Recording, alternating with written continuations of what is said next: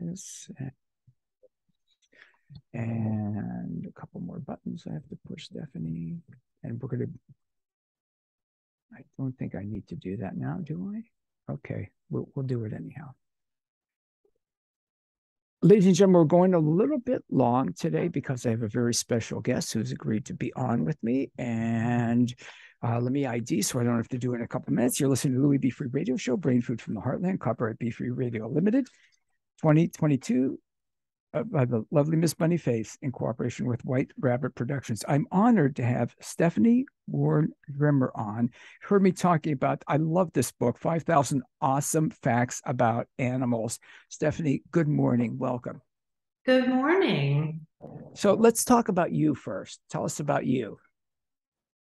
I am a science journalist by training. I used to write for adults, but I fell in love with writing for children. And so now that's all I do. I write news stories and lots of books for kids about all kinds of science topics. So tell me a little bit more about that. Again, science journalist, I've got a lot about your background. Science journalism from New York University Science, Health, and Environmental Reporting Program. Tell me that? Yeah, that's great. So I have always been interested in science. In college, I didn't really know what I wanted to do, so I kind of decided to just major in something I found interesting.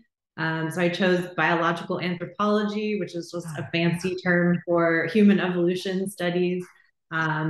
I loved it, but I didn't have a lot of interest in going and digging up bones in the desert. I found that I really loved sort of the stories of science. And I was reading a book for one of my classes one day and flipped it over to the author bio and read that she was a science journalist or a science writer. And I thought, oh, I had no idea that that was a career that you could do. So I ended up going to grad school in New York to study science writing. And that is what I do today. It's a lot of fun. I love when you say in your bio at your website that you like Stephanie likes science the same way she likes pastries. She enjoys consuming the results of other people's labor, but isn't so keen on doing the work herself. I thought that was right. great. I get to just do the fun part. The pet like pastries, and you get to ask and talk with people, and then make it. I like how you work with for kids. Now you're doing it for young people. It's so important. Always has been, even more so today, to stimulate that young brain. Tell me a little bit. Go ahead. Absolutely. Yeah. I mean, I think I have sort of a selfish reason for doing it. It's not totally altruistic, although I do, I get a lot of pleasure out of the fact that I feel like it's important work. But I am just sort of a curious person myself. And I think that I have like a kid level interest in the world. I love the weird and gross and amazing. And that's what kids love.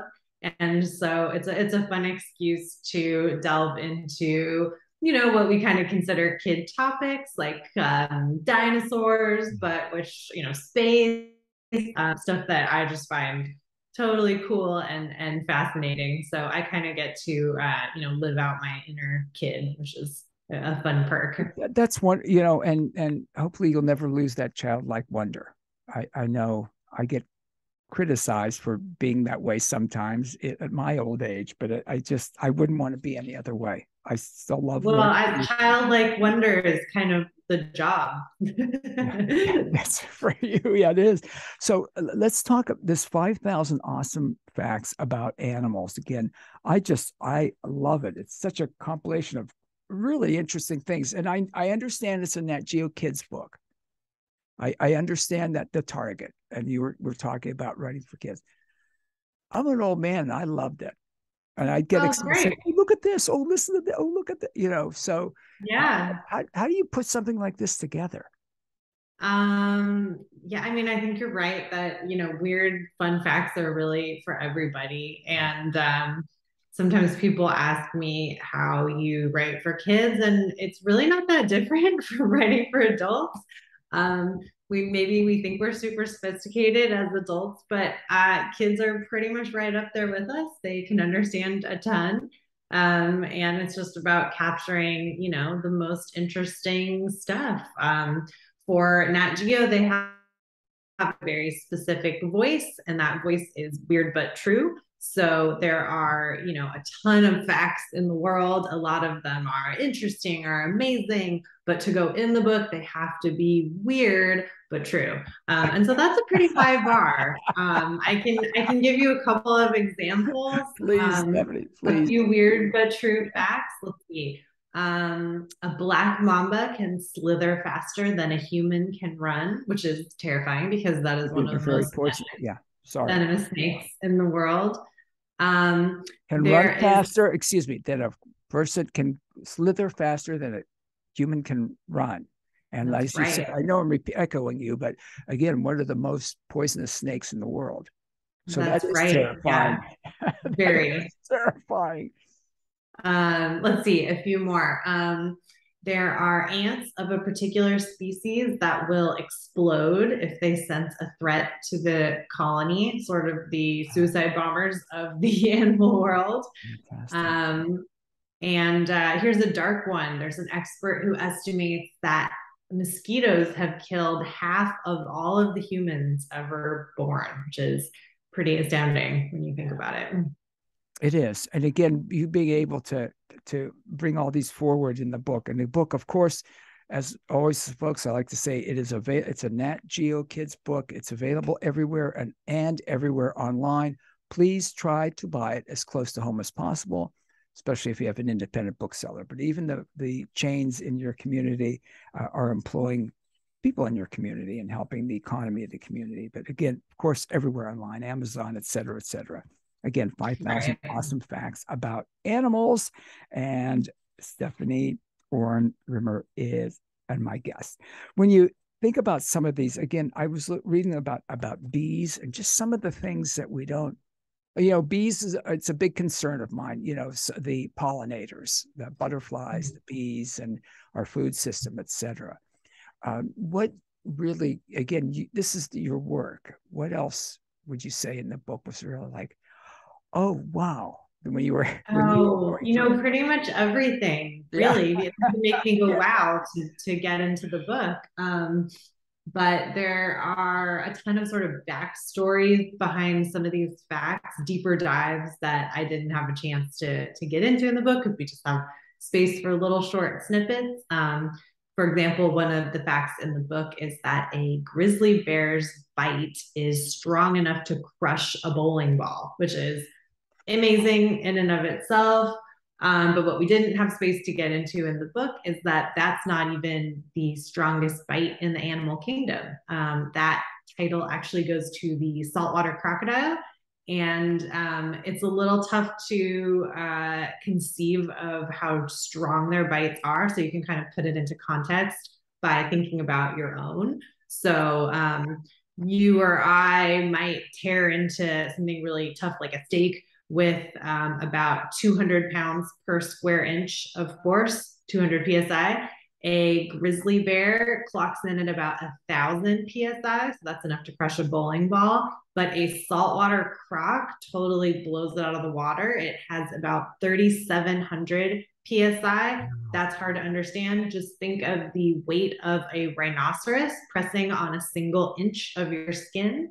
That is as Oh, strong as wow. a saltwater crocodile's bite. And that's totally amazing. But my favorite sort of behind the scenes about this fact is it made me wonder, well, how did the researchers figure this out, right? Yeah. Turns out, kind of like you would think, they spent a lot of time wrestling with crocodiles, trying to get them to bite onto this device that they made that they described as a very expensive, very durable, waterproof bathroom scale. So that was a little like fun science in Love action. that. I love that. The research is you got to, I know you love your work. It's fantastic. You've got a cat, correct? I do have a cat And and a dog. and a dog. Yeah, because I read that in your bio about the cats. Oh boy, where is it? It seems like the cat sleeps more than should be possible for anything that's actually alive. I love that. Yeah, That she's also. 14, so she has an excuse. Okay, there you go. We were talking about that's the age excuse, right? See, you That's right. enjoy your youth, but there are some advantage, very few advantages for being old. I love the But a few. 100 furry facts about domestic cats. Yeah, that's one of the spreads in the book. There's a lot of facts about cats. One fact about cats that I find really interesting off the top of my head is that cats only meow to humans. They don't meow to other cats. That is a language like specific between your cat and yourself. So when your cat meows at you, it's talking right to you. Yeah, and I thought some of the other one how they sweat through their paws. Again, I know I can't go through the whole book because there's so much, folks. It would take, I was going to say hours, days, but that I Right. learned a lot of things from that. Again, that yeah, it's great if you have a child or grandchild, you can go through the book or let the kids go through the book, but and read to them. But for adults, I've got to say again, Stephanie, for adults, I pour through this and love it. And the different things about the farm animals, just everything. The pandas section was great. I'm rolling, right? I'm rolling. Sorry. Yeah, I think, one of the fun things about a book like this, especially for kids, but for interested adults too, is that, a lot of kids are sort of reluctant readers.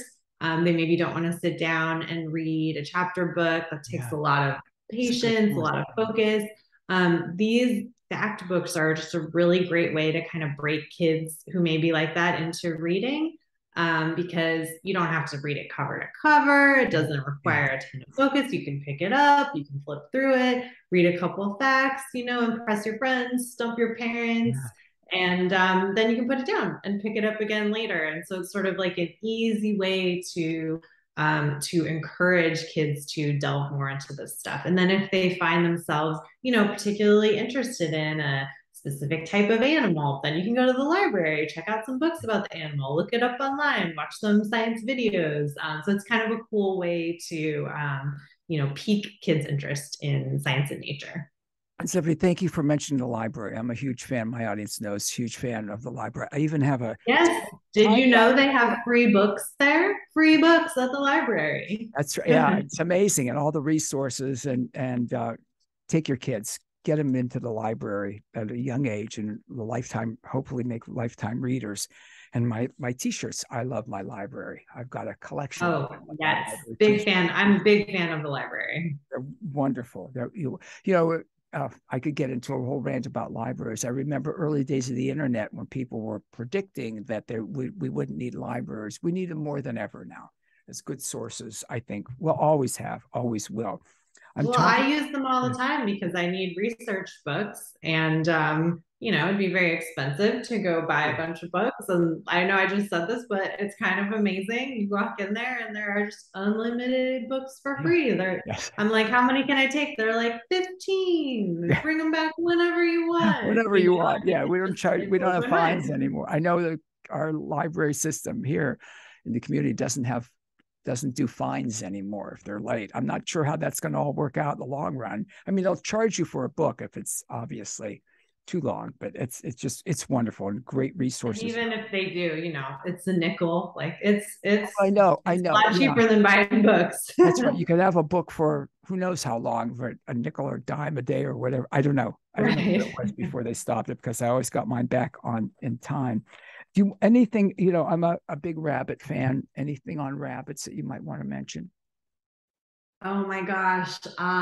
You were really, I'm really sorry. testing me off the Yeah, top of my I don't. head That's here. terrible because it's five. Let me apologize, Stephanie. It's 5,000 facts. I don't It's a lot expect. of facts. I should. Yeah, I should. Yeah. You tell us one more if you would that intrigued you. Sure. I got really deep into reading about humpback whales. There's a fact in this book that humpbacks can sing for 20 minutes straight, um, which is totally amazing in and of itself. But when you kind of get the full story, it's even more amazing. Their calls can be heard for 20 miles. And humpbacks actually have what we as humans would recognize as hit songs. So scientists realized that all of the humpback males in a population will sing the same song at the same time. And over time, so they have this sort of hit song that's in their heads. They're all singing it, and over time, individuals will kind of tweak the songs that they sing. They'll add, a few notes here or a verse here, and some of those changes are really catchy. And so other humpback whales in the area will hear that and go, "Oh, I like that," and they'll add that to their song.